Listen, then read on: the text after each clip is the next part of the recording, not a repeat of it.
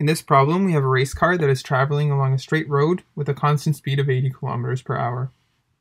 The engine provides a torque of 50 Newton meters at each of the back two wheels that have a radius of 0.5 meters. We are asked to find what is the output power of the motor, and then with this output power, what is the efficiency of the motor if the input power is 17.78 kilowatts. So let's first focus on the first part of the question, which is finding the output power of the motor. So we can see that we're given a torque at each wheel, and we're given a velocity of the car.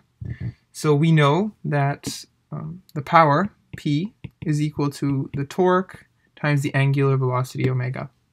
So at each of these wheels, we're going to have an input torque, and these wheels are spinning with a certain omega, so that's going to determine our input power, or our output power.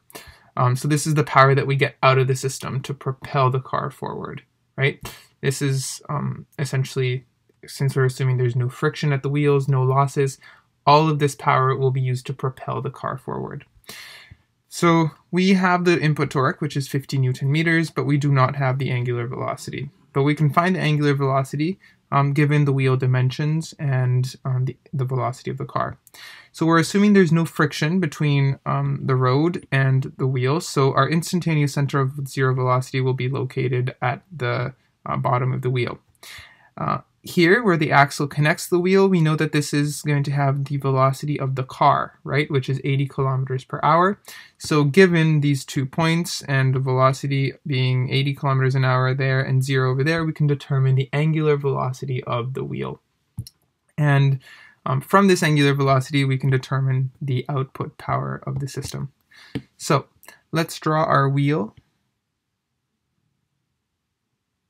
And we draw the instantaneous center of zero velocity there.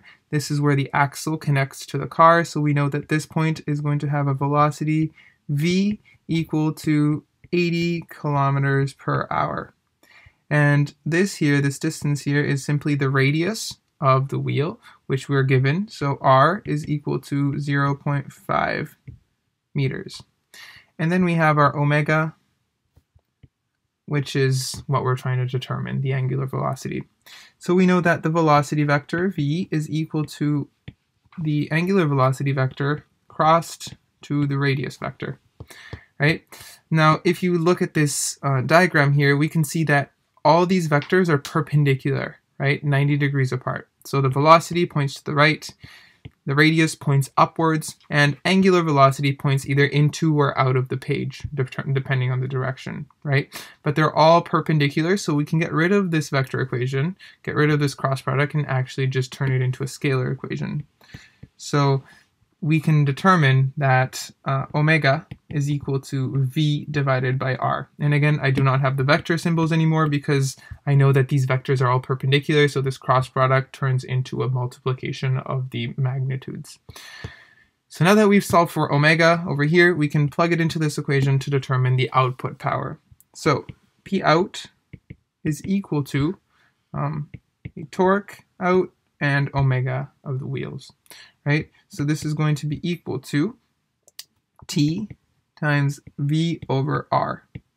And this, if we plug in the values, is going to be equal to 50 Newton meters times 80 kilometers per hour divided by 0.5 meters, right? That's the radius.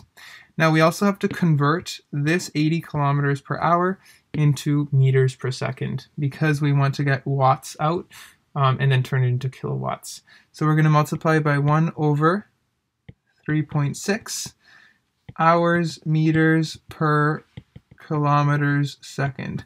And if we cancel out the units, we see that this kilometer cancels out with that kilometer, this hour cancels out with hour here, and we're left with meters per second.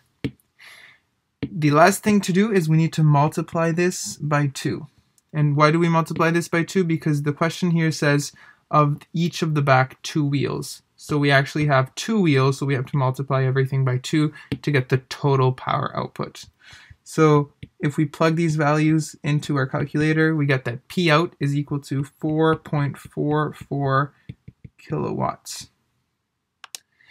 And this is the final answer for the first part of this question, the output power of the system. Next up, let's look at the efficiency. So efficiency we know is defined as the output power, so the useful power, divided by the input power, the power that we put into the system. So the output power is most of the times, unless we have a perfect ideal system, going to be less than the input power because some energy is expended to convert some other forms of energy and is lost, right? So P out is usually smaller than P in. If it's equal, we get a perfect efficiency. So we get an efficiency of 100% or of 1, which means that all the energy that we put into the system is converted into the type of power or energy that we want. So in this case, propelling the car forward. And in real life, obviously, this is never the case. And we can never have an efficiency larger than 1 because that would mean that we somehow created power, which is, again, not possible. So in this case, we just calculated the output power. So this is the useful power in propelling the car forward. We just calculated to be 4.4 kilowatts. And we're given an input power of 17.78 kilowatts. So we can calculate the efficiency of this motor by just dividing the two values. So 4.44 kilowatts divided by 17.78 kilowatts. This gives us an efficiency of 0.25, and this is going to be equal to the efficiency. And this is our final answer for the last part of this problem.